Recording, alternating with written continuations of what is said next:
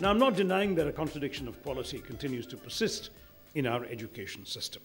While Indian students are respected across the globe for their hard work and intellect, with outstanding young minds overcoming very competitive selection processes in every field, both in India and abroad, yet we know our universities are consistently unable to find a prominent position in global rankings.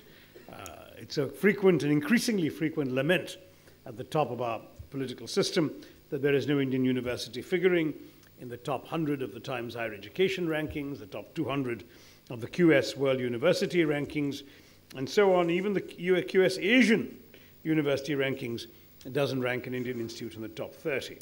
Now, one of the reasons we don't do so well, and we actually were curious enough to call these folks in and get them to tell us how they weighted their various rankings, one of the reasons is, in fact, that we don't have the kind of research output that they give excessive weightage to. In the case of the Times Higher Education rankings, 30% is directly for research, and a further 30% of the ranking is for citations, which of course come from published research. So our longest tradition of having universities that teach and research institutions that are small, specialized places that don't do much teaching have segregated universities from research in a way that is simply not the practice in the rest of the world, and that's one of the major reasons for our ranking deficiencies. But it's also true that despite being home to 1/6 of humanity, or as I tend to put it, 17% of the world's brains, we still only produce 3.5% of global research output, according to Thomson Reuters figures. Now, one reason for this thin trickle, as I said, is this traditional model of higher education that segregates research from the undergraduate science curricula in our country, and we've been determined to do something about it. The UPA government has taken an important step in transforming this model by setting up 5 new Indian institutes of science, education, and research that are dedicated to scientific research from the undergraduate level upwards, and to have elite, high-quality science education to international standards. These will be the sort of IITs of the science research world. And they've already taken off extremely well. I can speak from one, which is not far from my constituency, that I have visited and been hugely impressed by. My ministry has also recently allowed foreign universities to operate in India without a local partner, if they can set up a company under the Companies Act. And all of this means that we are anxious to improve the exchanges of skills, experience, education, and opportunities, not just between students, but between educators. Now, while the UPA government has taken several measures to foster a culture of excellence in higher education, radical success requires commitment from various stakeholders. New models of public-private partnership in higher education are being encouraged, not only for technology-intensive education, but also for multidisciplinary and research-based education in the social sciences. Special emphasis has been placed on the expansion of skill-based programs for higher education. I noticed you have an entire roundtable on skill development in this conference. A framework for setting up community colleges based on the North American model is under development. And the Ministry of Human Resource Development, in fact, we're planning, by the way, on this one to set up something like 200 community colleges in India. And to explain what they are, in our concept anyway, the idea is to have a halfway house between a conventional university and a purely vocational training center. So a student who hasn't done academically well enough in high school to get into a conventional university would go to a community college where they'd have a mixture of some academic courses and some vocational courses.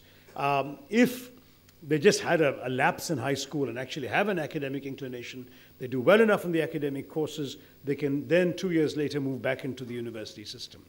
If they are really not cut out for the academic life, but really have some vocational talent, they can leave with a vocational diploma that will entitle them to qualified employment around the country. So that's the whole concept. Now, with a view to expanding student choice and increasing the design of innovative interdisciplinary programs, we've also created the meta-university concept as a network of universities.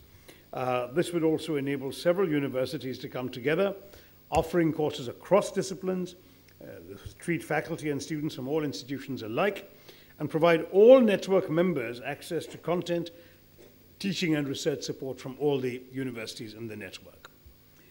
One point that we should really spend a bit of time on, but more time than I have today, is more academia-industry interaction. We have been increasingly concerned about the divergence between what you learn, even in engineering and technical colleges, and what the marketplace demands. I think FICCI, the Federation of Indian Chambers of Commerce and Industry, did a survey that said that 64% of employers were not satisfied with the quality of applicants for jobs coming out of our engineering colleges.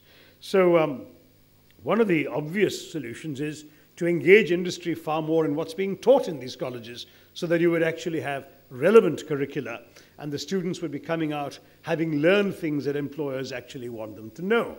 Another obvious area for academia-industry interaction is in the financing of research, something quite common in many Western countries, relatively uncommon here, in fact almost unknown here, for a company to turn to a university or an IIT and say, look, if you have students who can look into this and this and this, we're willing to finance it and we can cut a deal on what happens if we apply your research commercially.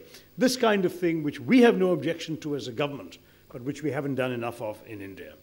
We have done one thing in the regulatory field, which is insisting now that anybody who wants to open a polytechnic in India will have to have a tie-up with a nearby industry.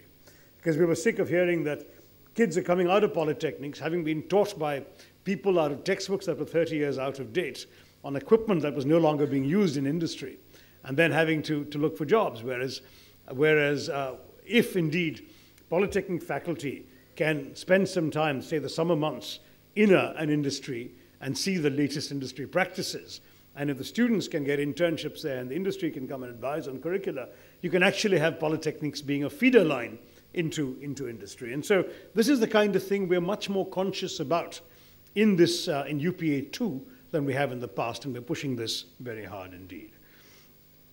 Literacy, of course, can't be overlooked in all of this. It's been an important thrust area for the government.